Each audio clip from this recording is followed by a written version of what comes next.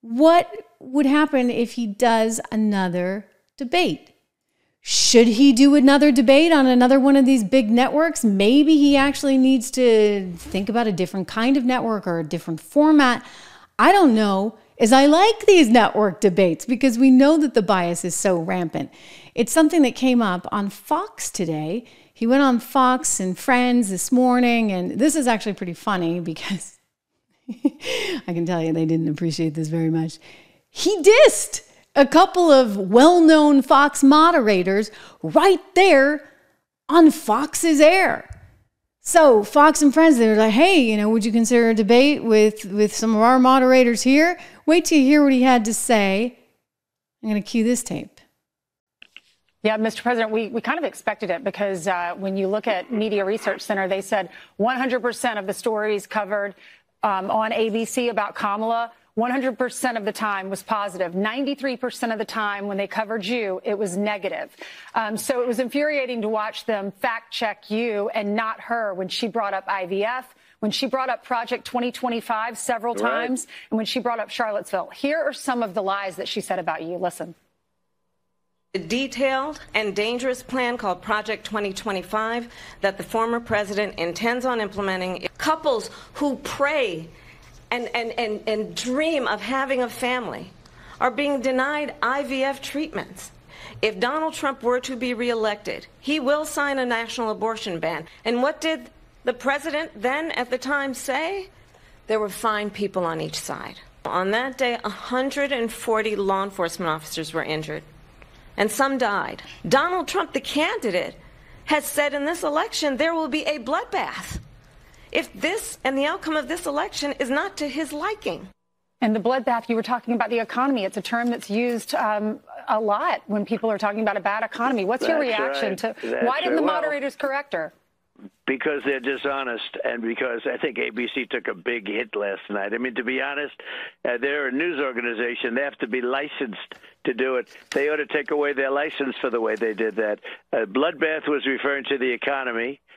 Everybody loved the term because as soon as they heard the word, it's sort of a vicious word. But referring to the economy, they have created an economy. Bloodbath was the word that I used.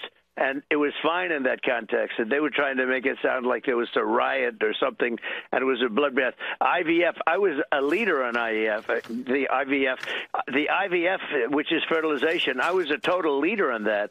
When I first heard about it, like right from the beginning, I was one of the...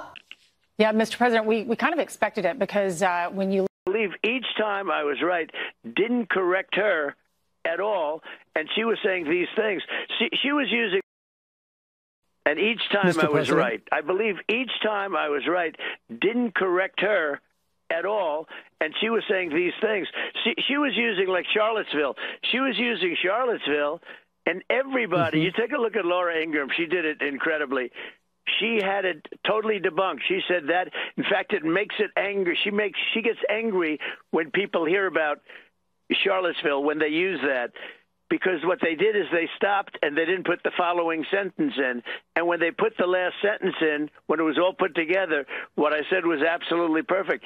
And ABC knew that. Everybody knew that, frankly. I think they lost a lot of credibility. But regardless, look, the polls are saying that I won that by 80, 20, 90. We have one here, 92-7.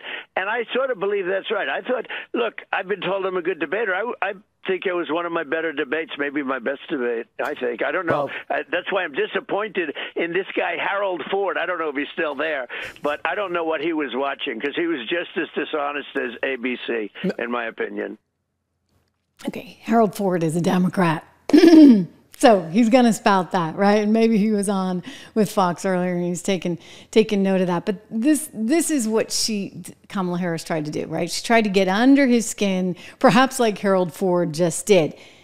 The other thing, so he's calling out the moderators, and they were indeed horrible. But the other thing that was amazing about what we saw, ladies and gentlemen, Donald Trump completely disses Fox to its face, right? He's on Fox's air, and he goes right after Fox hosts themselves when he's asked the question, hey, or this debate may not have been what you wanted, but would you come on with us?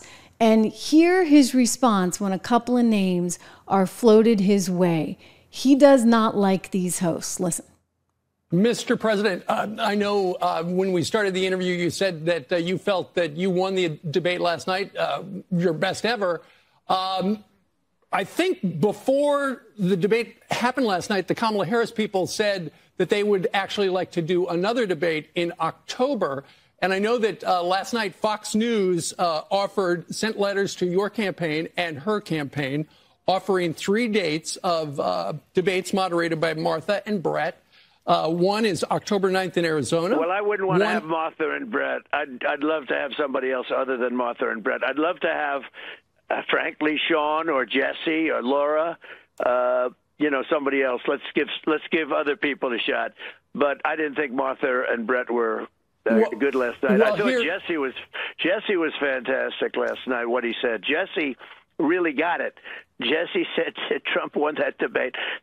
We won that debate by a lot. No, I wouldn't want Martha involved. Okay, Mr. President. But I would take some others. Oh, ouch, ouch, ouch. Okay, so he doesn't want Martha involved. He doesn't want Brad. He's not fans, whatever. Look, I think the reality is you just need smarter people. You do. I mean, and I've worked with them, okay? Like, you need smarter people that understand policy, that understand the economy, that understand the jobs market, that understand the dollar and its inflationary challenges right now. You need people that get this. You need smart people. I mean, we just don't have enough smart people in politics or, frankly, in the news media. That is the reality, ladies and gentlemen, whether you like it or not. So I would suggest whoever moderates this debate next time around be maybe somebody outside the network system, right? Why not get yours truly, a former business reporter who's actually got a background on, imagine that. Why not get somebody in the private equity space, in the banking space, in the science space, in the legal space? Why not get a bunch of people that actually have expertise, and why not have it go for 3 hours so we can actually try and have real policy debates? Remember Elon when he had Trump on and it was a really good, long, meaty conversation and we got a little more out of it? Or think about the Economic Club of New York when we heard about his idea for a sovereign wealth fund. Fascinating, right? I mean, nobody else has been talking about that in order to address some of the challenges we have for infrastructure. When we really had some substantive talk on tariffs, let's do that.